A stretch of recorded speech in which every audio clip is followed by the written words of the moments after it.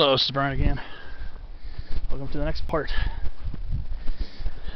So, kept going straight, and I am getting all the way to where there's this real big drainage ditch.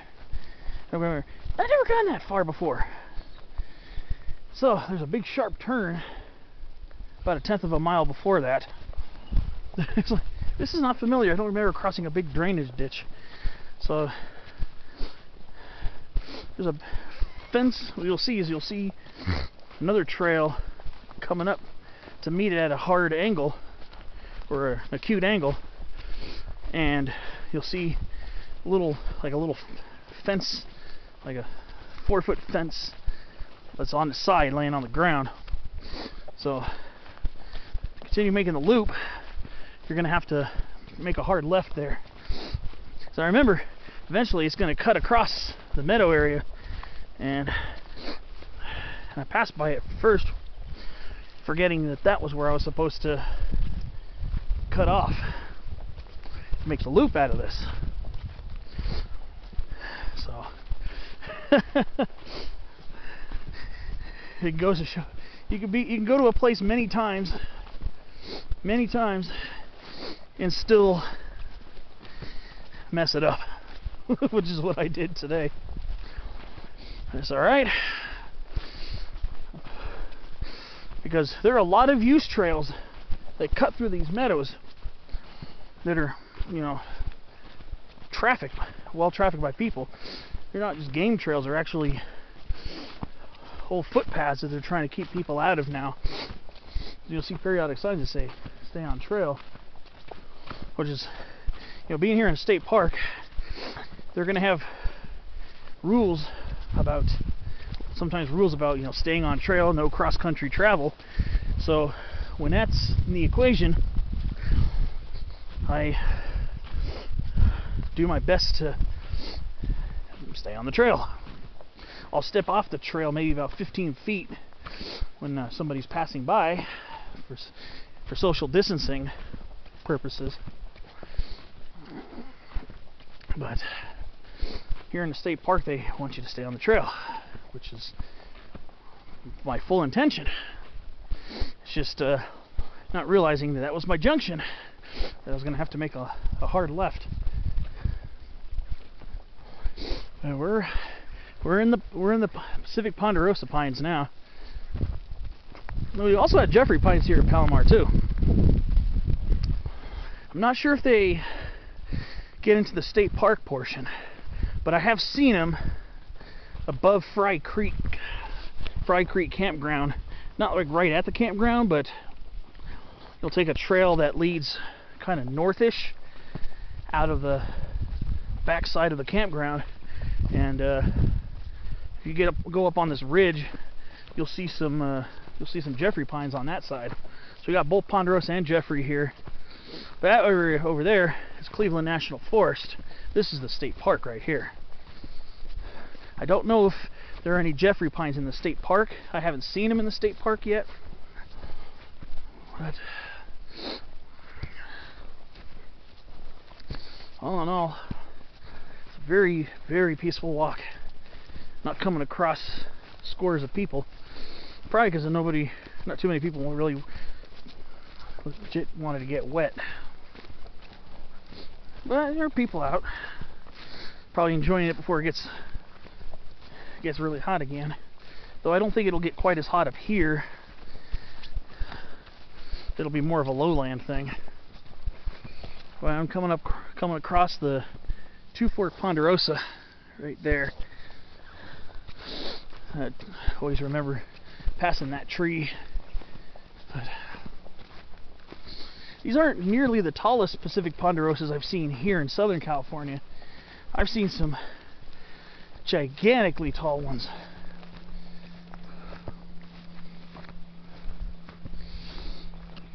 Before. Oh God, I might have to put the mask on.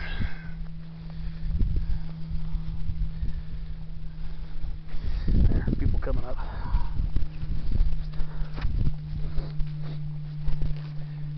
But we'll see when we get up to them.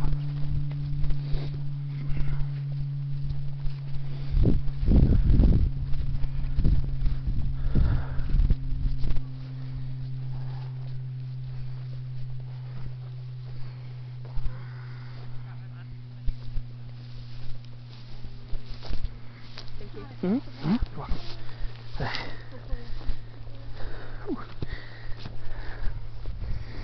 Alright. So, coming up on the largest ones here. And they actually have the smaller bark plates. More diamond-shaped bark plates that some of the larger ponderosas get. Alright.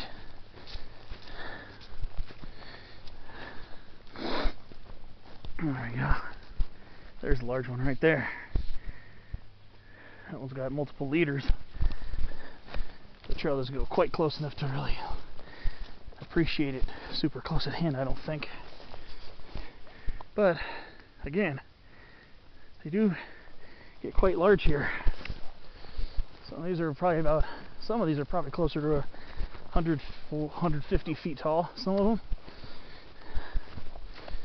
Okay, here we are at another junction. We're going to go head right here.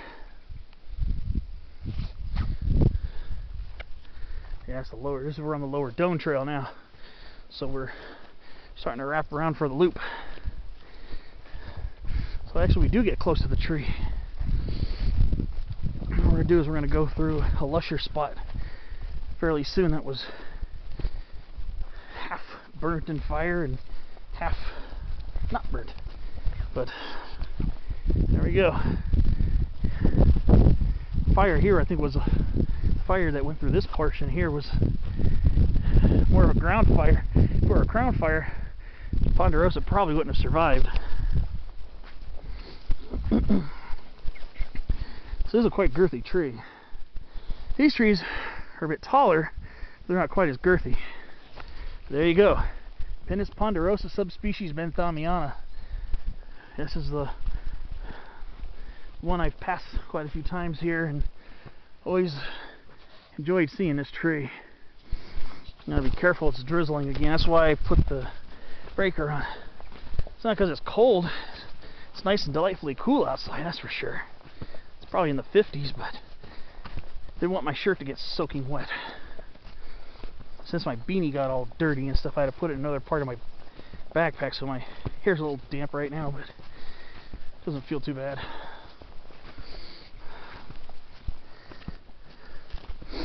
I'm gonna say, then we get to this side, we're gonna start losing the pines pretty soon, for the most part, and it's gonna become more Incense-Cedar white fir again.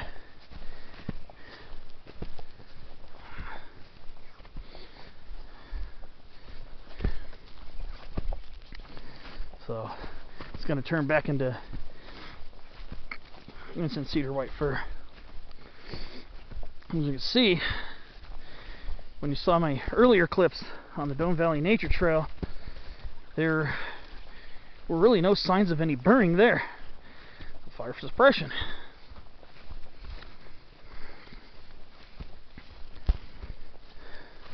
All that over there, that's all western bracken fern. I was thinking maybe some of the shrubs were starting to color, but that was not the case. And this camera's starting to get a little wet, so I'm going to have to wipe it off a little bit. So forgive me for this, but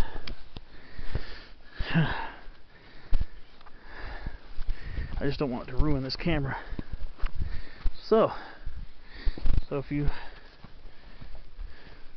come over here,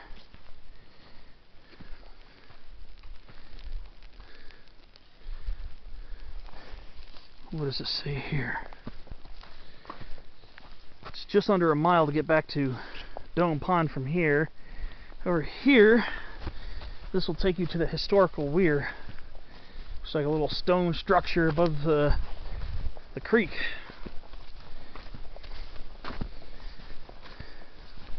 And I guess it's only 0.1 mile away. Never actually been to it before. Usually I'm going back that way, back towards Doane Pond, and where my car is, but let's go ahead and head over there. It's only 0.1 miles, so it doesn't hurt to add a little extra something. So as long as I don't ruin my camera, it's getting quite wet. Don't want to have to buy another camera. again for a while. I think this plant here is Western Vervain. I think this is Verbena lasiostachys, I believe. I believe that's what that is. I'll look it up and post a confirmation of it, if I confirm that it is, or if I confirm that it's something else. But then we got a lot of mugwort here. Artemisia douglasiana.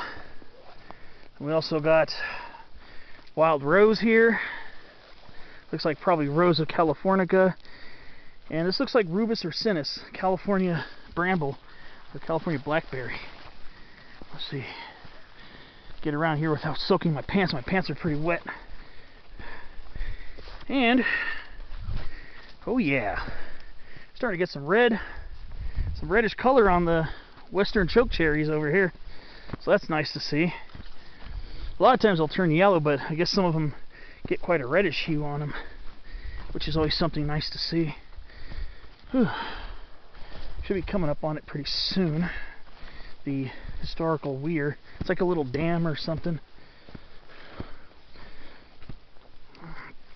I've never actually been to it.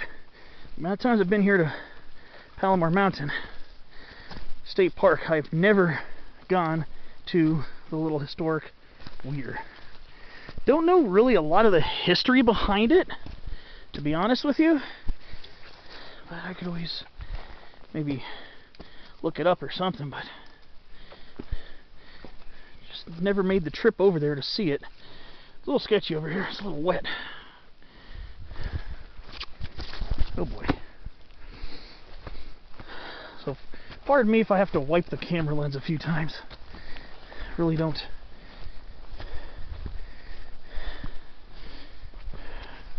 want it to get ruined and wet.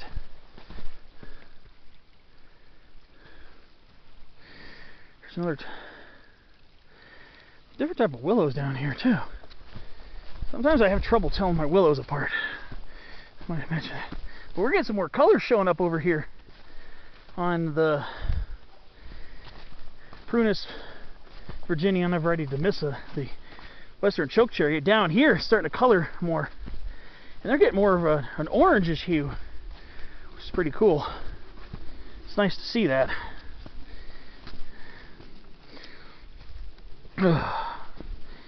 Okay, let's see where this little Weir is. Should be coming up really soon because it's only 1/10 of a mile according to the sign. So let's see. Trying to be careful though. My pants are starting to get quite wet. Gone through a lot of grasses and willows and shrubs along the way here. Oh. Creek dogwood's starting to color here too, according to Sericea subspecies occidentalis. That's what that kind of purplish color is. Creek dogwood right there. The other similar looking shrub, the western burning bush, turns more of a kind of a clear yellow in the fall, but creek dogwood changes multiple colors. I'm gonna keep following this. In the next part I should be at the Weir, so I'll see you on the next